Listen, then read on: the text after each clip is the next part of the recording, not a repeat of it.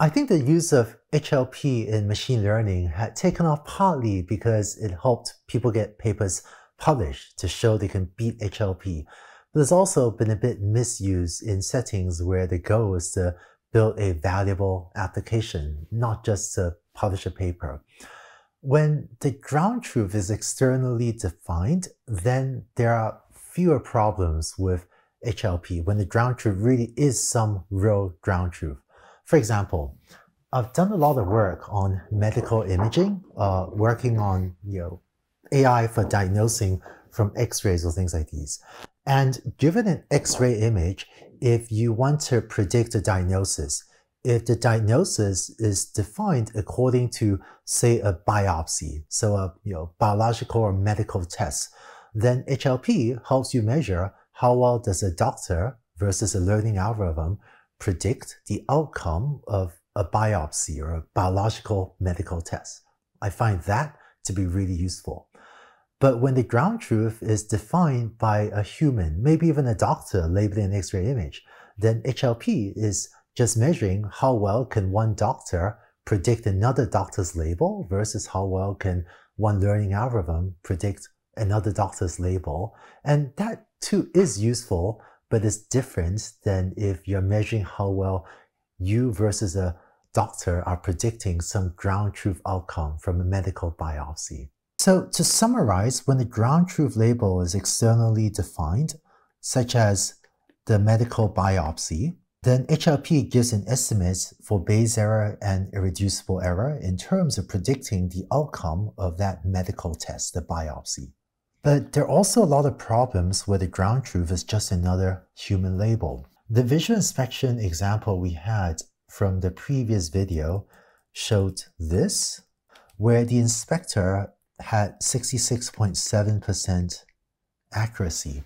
Rather than just aspiring to beat the human inspector, it may be more useful to see why the ground truth, which is just some other inspector compared to this inspector, don't agree. For example, if we look at the length of the different scratches that they labeled, say on these 6 examples, these were the lengths of the scratches.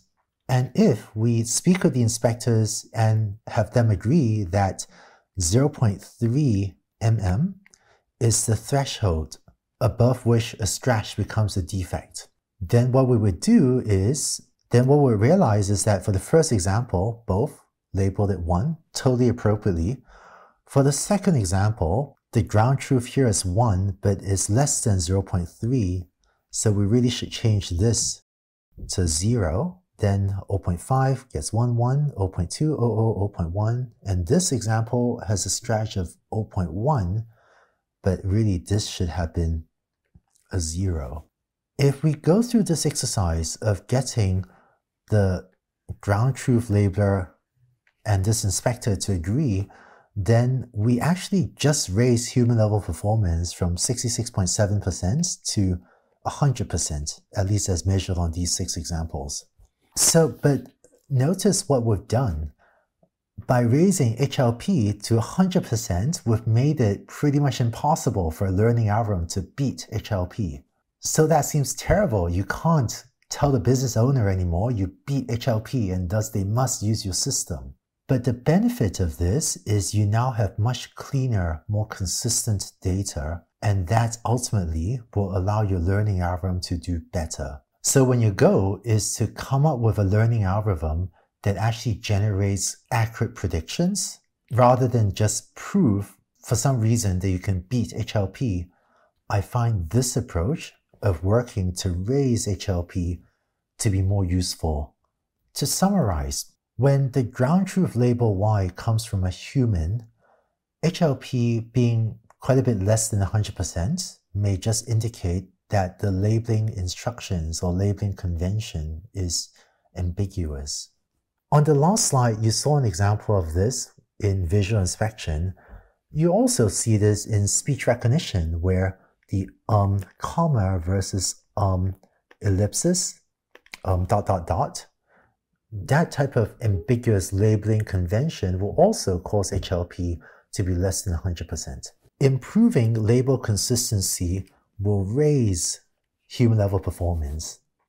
And this makes it harder, unfortunately, for your learning algorithm to beat HLP, but the more consistent labels will raise your machine learning algorithm performance, which is ultimately likely to benefit the actual application. So far, we've been discussing HLP on unstructured data, but some of these issues apply to structured data as well. You already know that structured data problems are less likely to involve human labelers, and thus HLP is less frequently used. But there are exceptions. You saw previously the user ID merging example, where you might have a human label whether two records belong to the same person. Or I've worked on projects where we would look at network traffic into a computer to try to figure out if a computer was hacked, and we ask human IT experts to provide labels for us.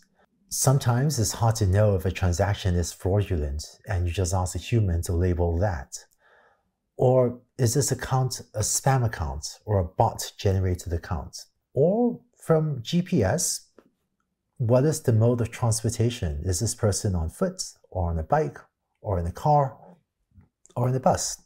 It turns out buses stop at bus stops, and so you can actually kind of tell if someone's in a bus or in a car based on their GPS trace. And for problems like these, it would be quite reasonable to ask a human to label the data, at least on the first pass, for a learning algorithm to make such predictions as these. And so when the ground truth label you're trying to predict comes from one human, the same questions of what does HLP mean? It is a useful baseline to figure out what is possible. But sometimes when measuring HLP, you realize that low HLP stems from inconsistent labels, and working to improve HLP by coming up with a more consistent labeling standard will both raise HLP and give you cleaner data with which to improve your learning algorithm's performance.